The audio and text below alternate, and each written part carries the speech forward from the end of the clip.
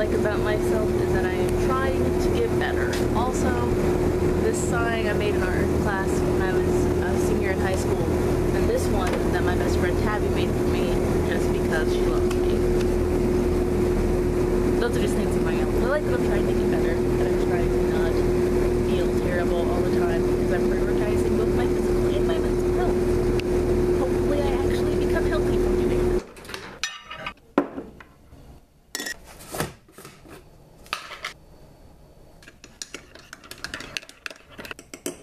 To my friend Sam at the bus stop, and we got to ride the bus together and talk for like a solid half hour, which was really, really nice.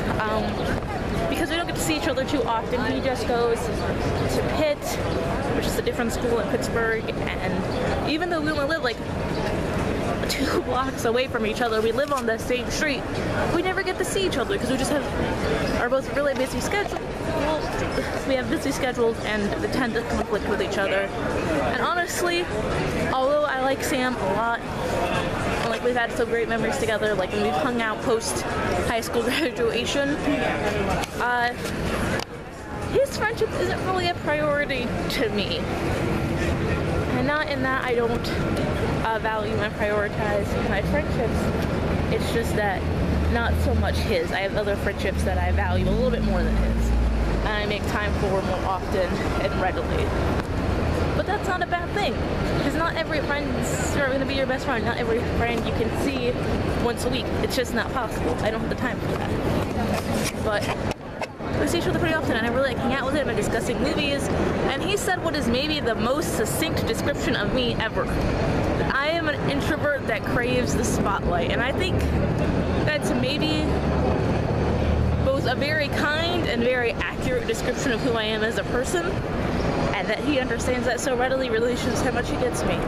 So I really value that I got to spend some time with him. It was such a nice circumstance because I almost missed the bus that we both had to catch. So it was nice. And it was really cool that I got to see him. So one nice thing about having a pretty regular schedule is that the bus driver saw someone running down the stairs to the gate, and the bus is across the street from where I leave my job. So he saw me running down the stairs, and then he just saw me, said, "Are you getting on the bus?" And then like mouthed it because his window was closed. And then he just waited at the stop sign across the street at the bus stop so that I could run across the street and run like the extra 20 feet to the stop sign. That way I wouldn't have to walk all this way. And I feel like that's a phenomenal thing about riding the bus, often having a regular schedule, because the bus drivers all kind of know you and they sort of know where you need to go and are more than happy to stop for you if you are polite to them and pay and tell them thank you when you get off the bus. Just generally being a somewhat decent human being reaps massive awards.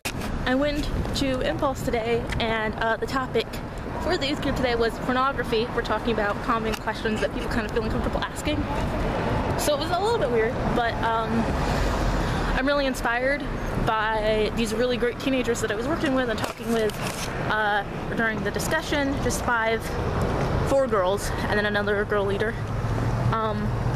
They're just so courageous and creative and kind and thoughtful. I'm a little bit worried about one, just because I'm just a little bit worried about one of the girls, 2 of the girls, but I really want to be there for them and to help them grow up to be the amazing woman that I know that they will be.